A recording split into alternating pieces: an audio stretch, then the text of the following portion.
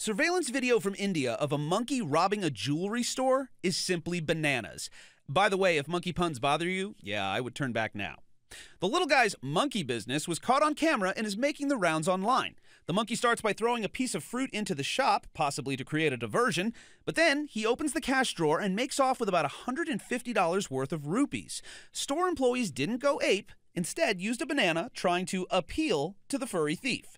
But alas, he didn't take the bait, instead hightailed it out of there.